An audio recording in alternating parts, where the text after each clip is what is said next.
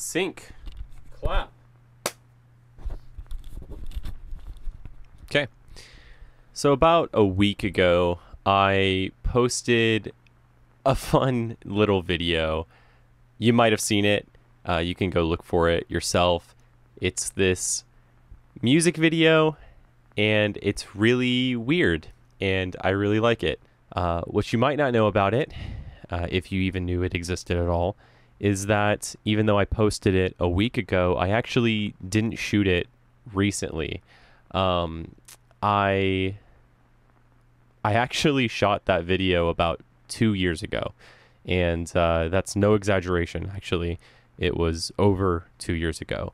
It would have been the spring of 2021, and I completely forgot about this abandoned project until, well, recently, when I was going through an old hard drive and I rediscovered it. I was going through this hard drive because I needed to make space on it for some new projects because I was really reaching maximum capacity there. And I almost deleted that project, actually, which is terrifying. But there was a moment where I looked at that folder and said, oh, I don't need that. Whatever that was, I don't think I'll ever finish it.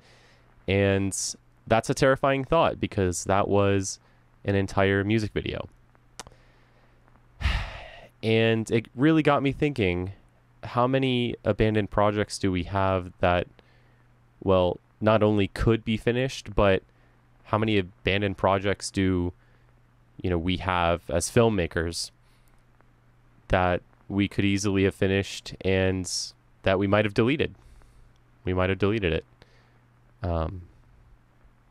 These videos always get really rambly. I get about 3 minutes in and then sort of check out in a weird way. I don't really know why that is, but yeah. I almost left this project, this entire music video project, on the cutting room floor, which is insane to think about. Especially, hindsight's 2020, and looking back, it's a project that I actually really, really like.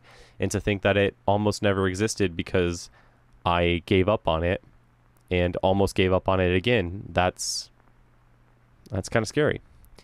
And, well, every video needs a takeaway.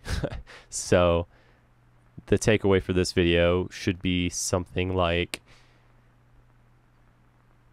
don't abandon your projects, even ones that you think are irredeemable, impossible to finish videos. I would suggest looking back at them with some fresh eyes to see if maybe you can finish them, because sometimes if you're a perfectionist and you want things to be really good, but you're also really too close to the thing that you're working on, taking a break from it and coming back can be really beneficial. So revisit your old projects with some fresh eyes, and even if you're working on a project now that you're considering abandoning, just push forward. Maybe take a break from it and see what you can do with it, because I don't know why this music video all was abandoned in the first place, because it turned out good enough. But whatever it was, stupidity, I guess, it was bad enough, in my opinion, in the past to just kind of ditch. So clearly myself from 2 years ago was wrong about abandoning that project, and I think maybe you're wrong as well if that's something that you're considering doing yourself. So that's the video for today. I hope you get a lot out of it. Okay, goodbye.